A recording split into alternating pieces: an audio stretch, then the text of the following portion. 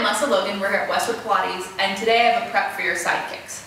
One of the things that I find is difficult for people to understand is how much the underside is working. So they're so focused on the top leg doing all this magical stuff, but they're not actually focused on the underside, and that is one of the most essential things to fine-tune your side kicks. So take the ball and you place it underneath your rib cage. So if you can see, it's between I'm going to come on my forearm, and normally on your side kicks you're on your hand, but for this particular prep I'm going to come on my forearm, like a forearm plank, and place the ball here. And the ball should be pretty free. You know you're in a good spot, otherwise it's going to look like this, and you see how this ball looks like it wants to pop. Not okay. It's probably what you look like in your side kicks too, just hanging out here. So lift up off the ball and feel like you could just pop up into a side plank. Take this top hand, you can place it in front of you, or you can place it behind your head. Lift your top leg up.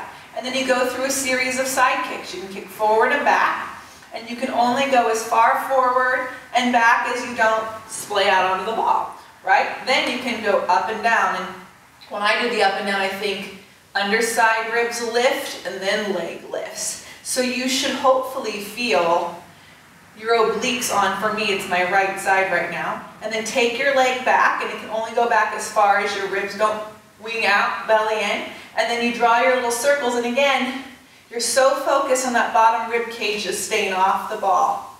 If the ball wanders away, it's a good sign. Take your top leg back over your bottom leg, and then switch sides. Subscribe below for more videos from me. I'm Lesley Logan. Thank you for watching.